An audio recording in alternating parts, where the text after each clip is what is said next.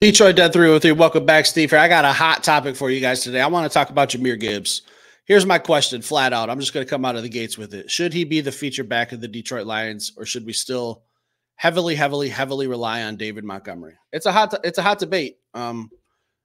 There's really no wrong answer. If you say one name versus the other, I can understand. I can accept where you're coming from. I can see the logic. Here's the thing. Before I get into it, I will say this. My own personal feelings as a football fan, I like dependability. I like to know exactly what I'm going to get out of a guy on Sundays, Mondays, Thursdays, Saturdays, whatever day of the week it is that the Detroit Lions are playing. I like to trust who's on the field to make plays, do the right things. And last year, that was David Montgomery. And I get it, man. This dude was a beast. Like, he came from the Bears where he had multiple 1,000-yard rushing seasons on a terrible offensive line. I was ecstatic to get him. We lost Jamal Williams. I was glad to get David Montgomery. It was a huge upgrade. I said, all right, let's see. I want to trust this guy in big moments and big games, and he did nothing but deliver. I like that dependability. I like knowing that I just got a workhorse back there that's going to pick me up 3-4 yards, bust off a long one like you get against the Chargers on primetime television. Man, I was going nuts in my house watching that run for 75 yards. And shout out to JMO for that block too. I still haven't forgot. I like dependability. I just love having that comfortability of knowing I don't have to worry about what's going on with certain players. I have that warm, fuzzy sense of comfortability with David Montgomery. With that being said, Jahmyr Gibbs should absolutely be the feature back on this Detroit Lions team. Absolutely, without a doubt. I love me some Demo, Chuck Bruce, as we call him. If you don't know that backstory, there's an old episode deep in the Detroit Den 313 archives. You guys will have to really dig to find that one. But love Demo. Jahmyr Gibbs has got to be the number one back on this team. I see a guy who can easily be that next 2,000-yard rusher if he stays healthy, if we give him the carries behind an elite offensive line. On top of that, I can see him getting another – I've seen some people talking about him getting 1,000 yards receiving, trying to temper those expectations. What did he have last year? Let me just pull it up real quick. Receiving wise, he had 52 catches for 316 yards. That's pretty good for a rookie season. I mean, Jahmyr Gibbs really didn't start breaking out until the Baltimore Ravens game. I think that was like week 7 or 8, if I'm not mistaken. A game that we were just getting mollywopped in, but Jahmyr Gibbs looked pretty good. That's kind of when we started to see some increase in some production. And I know if you play fantasy football, you're kind of sitting there waiting off all 7-8 weeks. Like, hey man, I drafted this guy really high. What's going to happen? It started in that Baltimore Ravens game. Now, like I was saying before, I can easily, and I don't like to say easily too often when it comes to stats and accolades, I would not be shocked at all if this season or within the next 2 to 3 seasons, Jahmyr Gibbs is a 2,000-yard running back with his speed, elusiveness, and he's a bigger body than I really expected. I'm not saying he's Derrick Henry or Mike Allstott or anything like that, but he's got a good frame for his size. He carries his weight very well. I'm not saying he's going to be stuffing the A-gaps against linebackers regularly. He wants to get it outside, use his speed, and just get going. But he can do some cutbacks, some slashes, in the run game, and I just know he can be a 2,000-yard running back. It's easy for him if he stays healthy and we feed him the ball enough.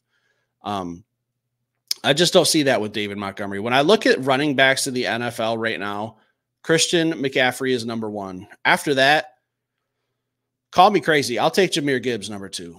I think there is not a huge gap anymore because Christian McCaffrey's getting up there in age a little bit. So go ahead and nail me to the cross if you want. But after Christian McCaffrey, I think it's a smaller gap just because Jahmyr Gibbs is so much younger. I could see Jahmyr getting 2,000 yards and about 500 receiving yards. 2,500 all-purpose yards would be insane. That's kind of what this Detroit Lions offense does. I don't want to say needs, but it would be nice. Like, when I look at our offense, like we've had some big plays. Like I just referenced the David Montgomery long run against the Chargers. Like I'm not going to say we don't have long plays, but we don't hit those home runs very, very often. I know JMO hit a couple.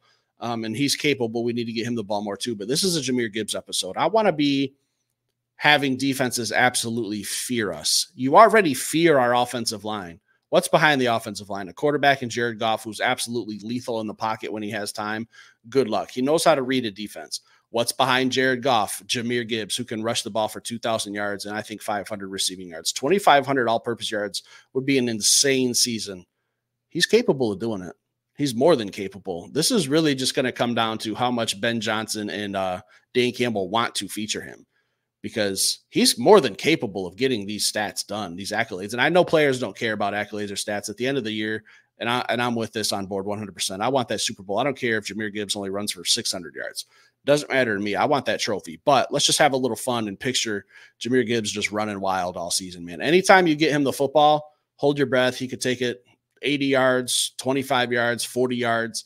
I'd like to see Ben Johnson getting a little bit more creative with how he gets him the ball too, because he's such a weapon. I'd like to see him lining up outside as like a slot receiver or maybe even a wide receiver, hit some reverses, hit some bubble screens, get the ball in his hands, just like I've been clamoring for Jameson Williams to get the ball.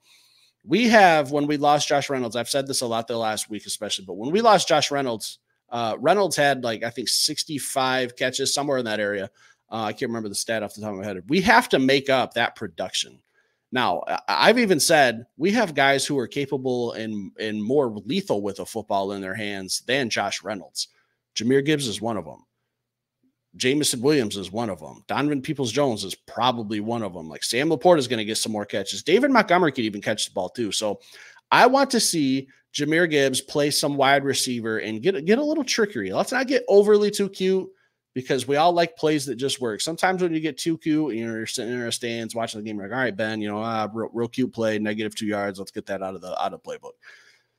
Sometimes we just got to bite the bullet and take it, guys. I think if Jahmyr Gibbs is on the field, kind of like a Brian Branch situation where I want to leave Brian Branch on the field, and I get it. Jahmyr Gibbs is going to need some breathers. He's got to come out of the game for different personnel reasons, and I understand all that. But to get him on the field, get him the ball as much as possible, 2,000 yards is not out of the question. Now, let's just really hone in the expectations and say maybe he only gets 1,500 yards, which is still really good, but comparing it to 2,000 is a big drop-off. 1,500 yards, could he get 750 rush or passing receiving yards, 2,250 total in all-purpose? Like, this kid can impact a game in so many different ways.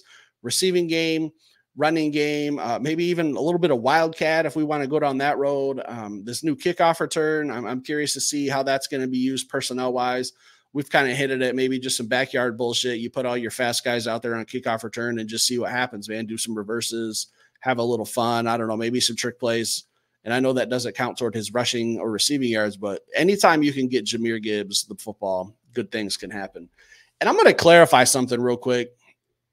The last time I talked about Jahmyr Gibbs, and this isn't a knock on him, I talked about the NFC Championship game, and I kind of mentioned among all of the other things that went wrong, I did mention Jahmyr Gibbs having his first fumble. I understand that he fumbled against Minnesota. It was not a fumble loss, so I don't give a shit if the ball hits the ground. I mean, I don't want it to happen, but when we retain possession, okay, sigh a deep breath. Let's move on to the next play. The NFC Championship game, fumble lost inside our own 20. That's a huge difference. That's what I was referring to. So I can't remember the guy's name, but I've said it a couple times. And he comes on here and says, oh, it wasn't Jahmyr Gibbs' first fumble. First fumble lost. Bad time, NFC Championship game, but that wasn't Jahmyr's fault. God, I hate that NFC Championship game. I had to actually watch that like last week. It was brutal. I had to watch it at work because I wanted to do an episode on something. And that's the only game that I really didn't rewatch up until literally last week. So, guys, Jahmyr Gibbs, 2,000-yard back. Is it possible? Should he be the feature back for this Detroit Lions offense? Leave it in the comments. Let me know how you feel. Stick around. Join the Detroit Den 313 family. Hit that subscribe button, guys. I'll be back later with another show.